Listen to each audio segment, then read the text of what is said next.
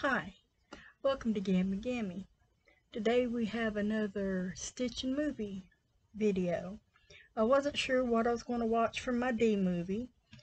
I thought about Descendants, and I'd also thought about A Dog's Journey.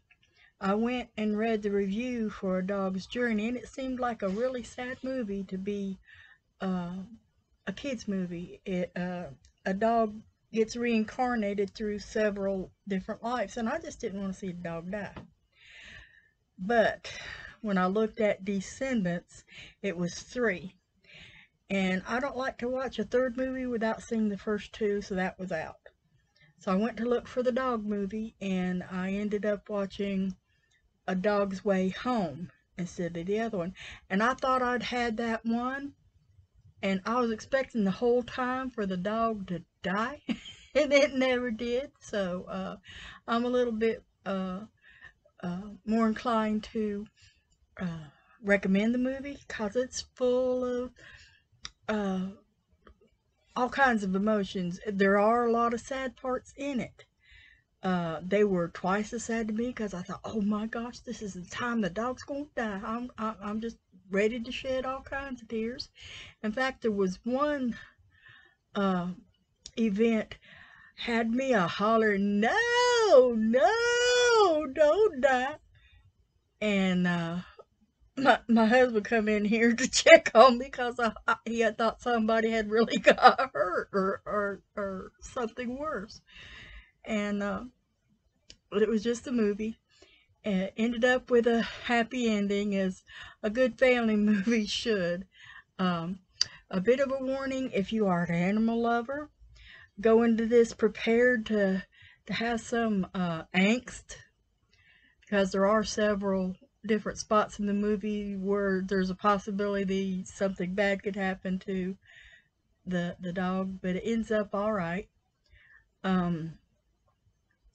I wouldn't recommend young children to watch this because there are several different parts in it that could be quite scary for them. If you do watch it with your children, be prepared to tell them it's going to be all right. She's going to be all right. Don't worry. Just to comfort them and settle them. But I'd watch it first so you can decide whether to watch it with your kids. But overall, I do recommend the movie. It did pull on your heartstrings and make you happy, make you sad, make you angry, about all the emotions you go through with this movie. My next, I forgot to show what I worked on. I was about to tell you what I'm going to do next. I pulled this out of hibernation. Look for my stitch marker. I had one on here. Well, anyway, when I picked it up, I had one row of this brown done, and oh, here it is on the other side. There we go. Right there. So I was right there. I had just come across this little bit on this row, so I had, let's see how wide it is. It's up more than my wingspan. And I would have had more done on this, but I got really into the movie, and I'm only supposed to have 2 rows per color, and I made about 4 rows of this before I realized I'd gone way too far. So I had to pull out those 2 rows and then put these 2 rows back in. And I got to the end of the row and cut my yarn over here on this side right as the movie ended, so that worked out well for me. This, I at the time I was really out of favor with tying in ends. I just don't like sewing, at least not by hand, and tying in ends were a bit of a pain. But after that year of the granny I just had, ends don't matter as much as they used to. It doesn't bother me as much to tie them in. So I'm good with this blanket again. I think somebody will enjoy it. I got to looking at my yarn, and I don't think I'm going to have enough to make a really tall one, but there might be enough to make a lap gown out of it or something. too wide to be a baby blanket, but I'll figure out something. I may even have to add it in a different yarn, but this is going to be, I think it's going to be quite awesome. It might accidentally end up laying on one of my grandkids' beds or one of my kids' houses. I don't know. If none of them want it, then I'll wash it up and some vinegar or some, that works good.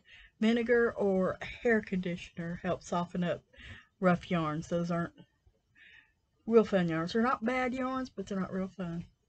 Well, anyway, for my e-movie, I looked around, and there is nothing on Hulu for kids. I looked at a couple different places, never did find anything that I might want to watch. I thought about East of Eden, but I've gone this far without seeing it. I'm not sure I really want to. But I do remember watching Eraser with Arnold Schwarzenegger. So that's my plan, to rewatch that. I like that movie. And yeah, unless I find something else. Like Edward Scissorhands, that's kind of a kid's movie. I don't like that movie.